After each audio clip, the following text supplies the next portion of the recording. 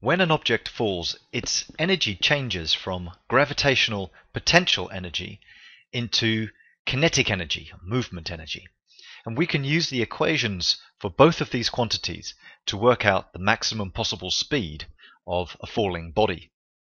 So in this example, we've got an apple which is falling from a tree.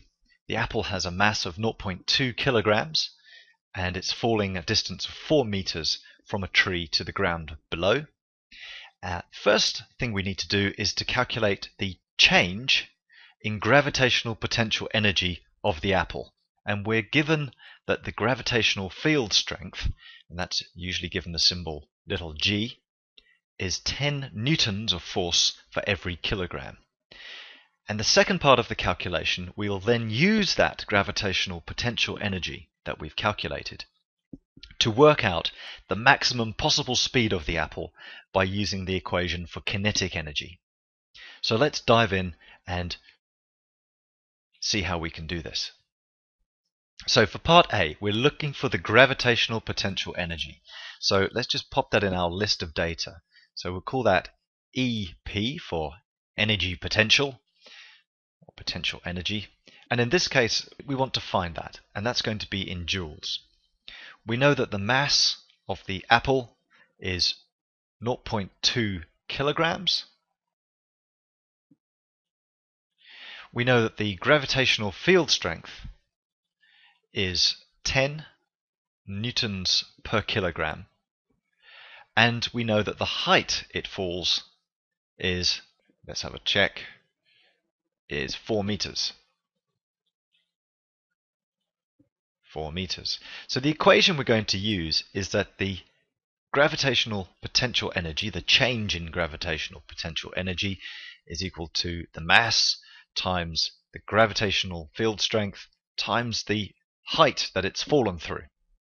So let's put the numbers into this equation now. So m is the mass, 0.2. By the way, if this was given in grams, 200 grams, then we would have to convert it into kilograms as a standard unit. And we're going to multiply that by 10 and multiplied by the height it falls through, which is 4 meters, and we'll get 8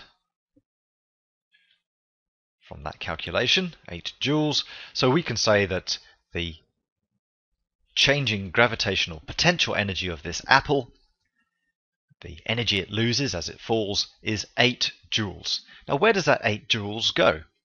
Well, it must go into kinetic energy. To kinetic energy, Ke, sometimes given the symbol Ek. So let's now, in part B, work out its maximum velocity. And we're going to assume that the air resistance is negligible, because this apple will feel air resistance and it will slow it down a little bit. But for this example, we're going to treat that air resistance as 0. Otherwise, it would convert some of that kinetic energy into heat. So we're going to ignore it in this example. Let's do a list to start with. So first of all, the kinetic energy gained by the apple must be the 8 joules that it's lost of gravitational potential energy. What else do we know? We know its mass, 0.2 kilograms. We know the gravitational field strength, we know the height, but in this case all that we're really interested in is the maximum speed, v, velocity. So we're going to put that as the question mark, and that will come out in meters per second. The equation we're going to use is that the kinetic energy of a body is a half multiplied by the mass multiplied by its velocity squared. So let's put some numbers in and see if we can solve this to make v the subject and solve to find the maximum speed. So 8 is equal to a half times by 0.2. I'm using brackets in this instance to denote multiplication, multiplied by v squared. We need to make v the subject. Let's first of all work this bit out. So we get 8 is equal to 0.1 v squared, and then divide both sides by 0.1. By 0.1, and we would get 80 is equal to v squared. And how do we get v on its own without the squared? Well, we need to square root both sides now. And so we will get that v is the square root of 80. And that is 8.9 to 1 decimal place meters per second. And so we've gone through the process of listing our data, of the equation, putting the numbers in, that's solving it, and then stating the answer. The velocity is 8.9 meters per second. Now that's the maximum velocity this apple could have just before it hits the ground.